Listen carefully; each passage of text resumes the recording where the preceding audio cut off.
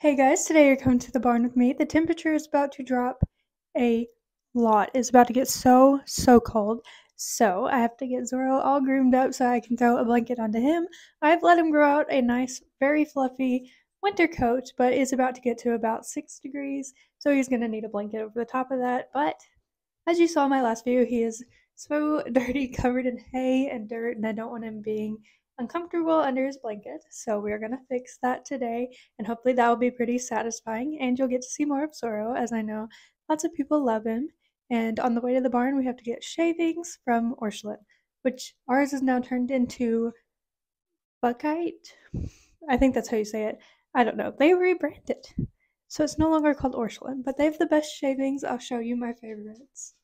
Okay, so let's go get those. How do people vlog in public? This is the most awkward thing, and I was not even talking. I grabbed them some peppermints while I was here, the soft ones, because I know lots of horses enjoy peppermints, and I saw a super funny ornament, and I got my favorite fine shavings. They are so soft, very fine, so they are very easy to sift through, and there are a lot of them.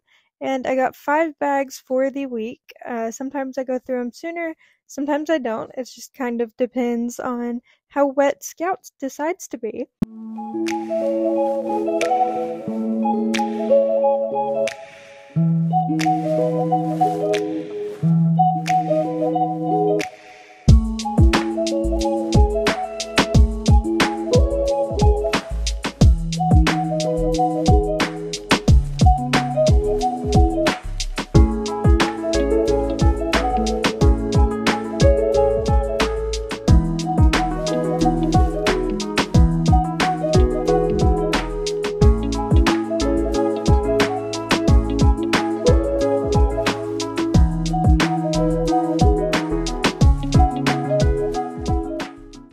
The pastures are full, so he has to run around in here while I clean his stall, but I think he'll enjoy it. I'm just sad he won't be able to graze. Yeah. He's gonna be so fun to groom when I get done cleaning. I forgot to get a pick. So, let's go do that.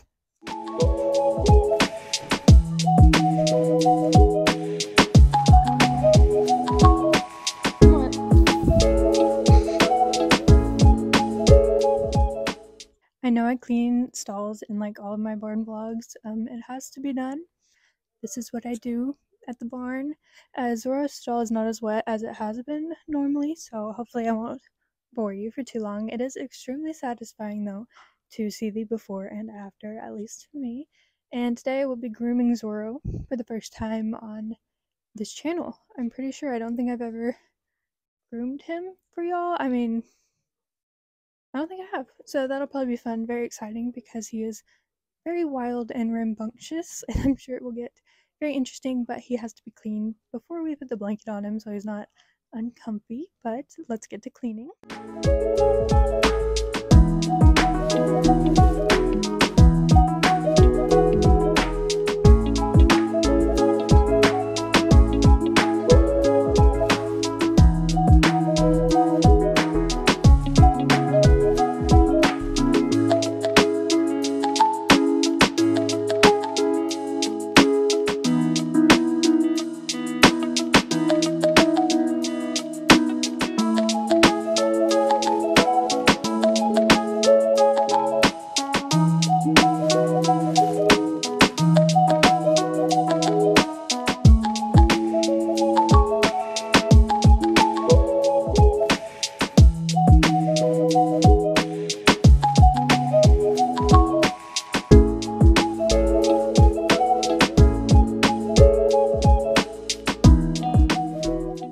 I'm going to put 2 bags of the pelletized bedding to replace what I took out, and then I'm going to put shavings over just for an extra level of comfort because he does have joint problems and he has his ankle injury that causes his lameness. So I want to make sure he's a nice comfy bed to lay on and just to cushion his feet since he does lay down a lot and he's kind of old and has arthritis. So I just like to keep it as comfy as possible for him while he's in here. I have to cart my Pivo around everywhere. It's so funny. Are you having fun? What are you scared of?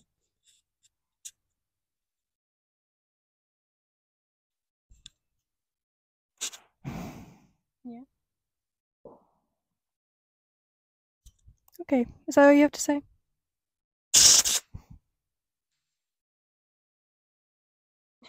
We just got new pellets, so I had to cut them open.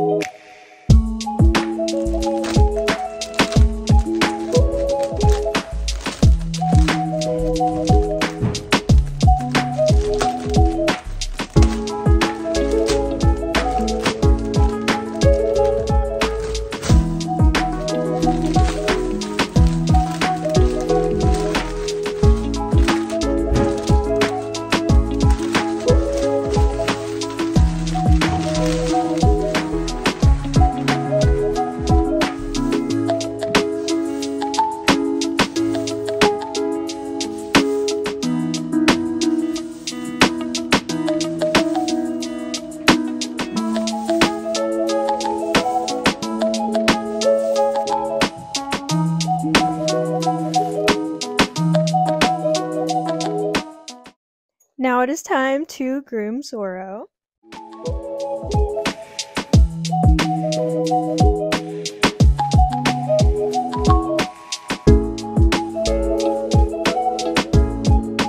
As you can see, he is so muddy and has all this like dirt buildup on him because he has just been allowed to be a horse.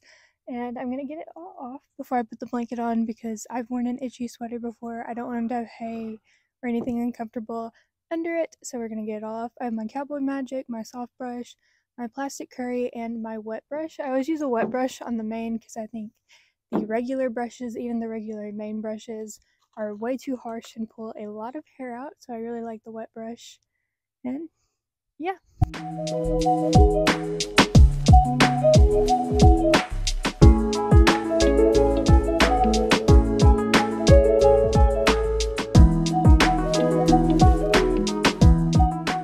Starting with the little plastic curry thing to break up the dust so it's easier to brush off with the soft brush instead of just being stuck kind of in his skin. Or in his fur, I guess, being stuck in his fur. Yeah? You have anything you want to say? Okay.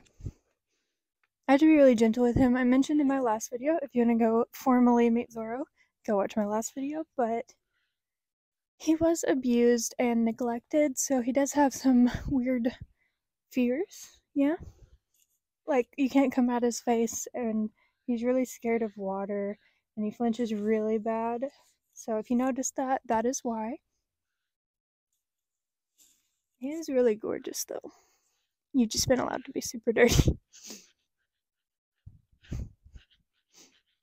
He loves to roll in the mud and the sand, and he always does. He's really, really hard to keep clean, even when I was showing him. So I've let him, I've given up during retirement.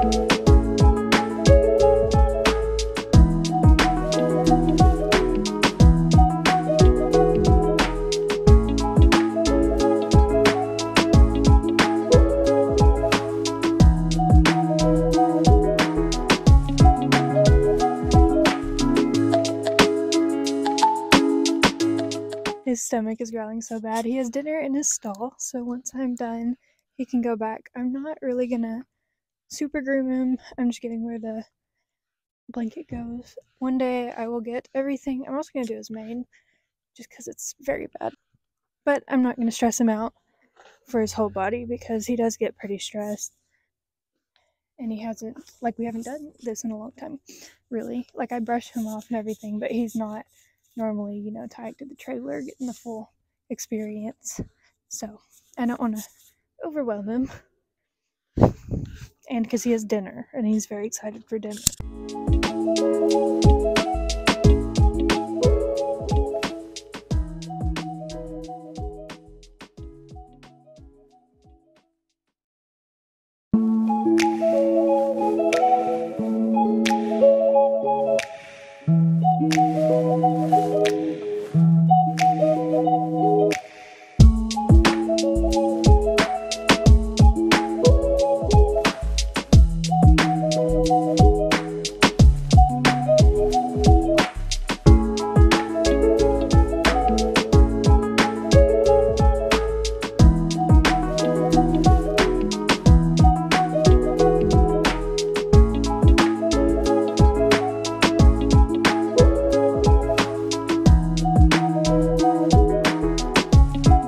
Starting to relax, and I'm not going to do too much more, just really make sure all of the uncomfy dirt and hay is off.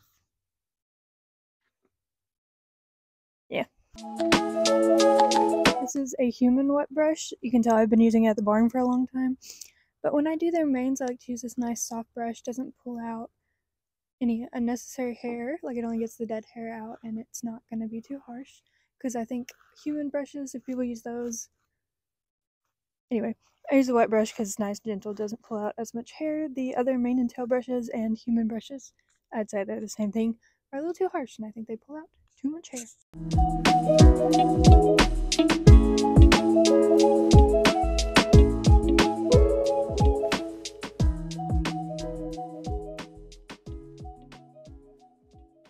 The little balls of caked up mud were so stubborn, they wouldn't come off with the rubber curry comb, they wouldn't come off with any of the other brushes, so I did have to bust out the metal curry comb that I absolutely never use. I just don't like it that much, and I have a Slick Easy, but I used it today very, very gently to get the little balls of mud off, and it worked really well, thankfully.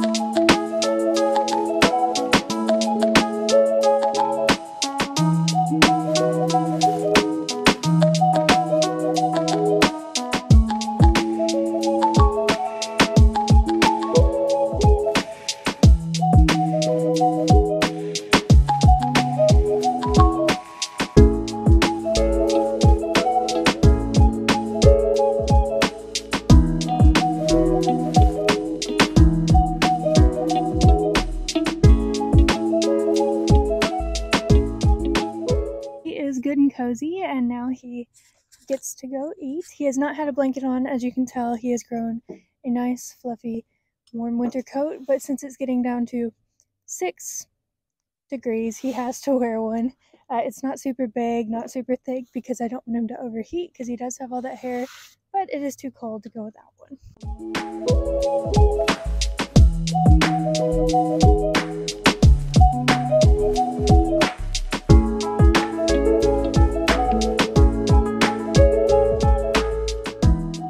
He was so happy to see his dinner, and I gave him lots of hay because he needs forage to keep warm. He is pretty chubby and has that nice coat, so I think he'll be doing pretty good most of winter. Now I try to give everyone a peppermint, and Kite refuses, does not even attempt to taste test. Chester is very interested. He comes all the way up to me, but drama follows quickly after.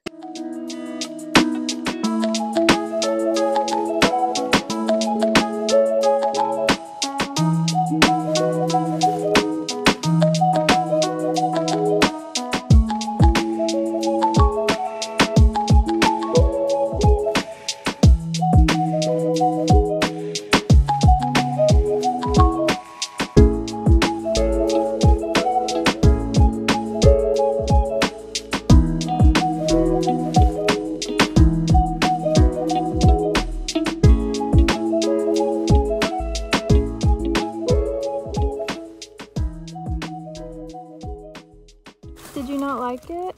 I don't have another one. Oh, that's my hand. Another one. Oh, that's my hand. I guess I'm gonna try again.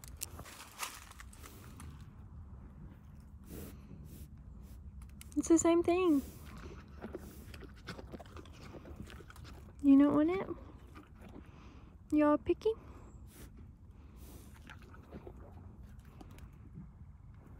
Bruh. I thought y'all loved peppermint. Okay.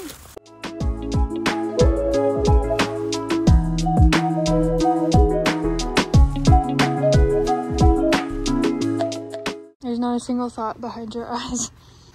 Zorro did not give me much hope, and I finally went to Scout. He was so promising. He acted like he was gonna take it, and then drama followed as well.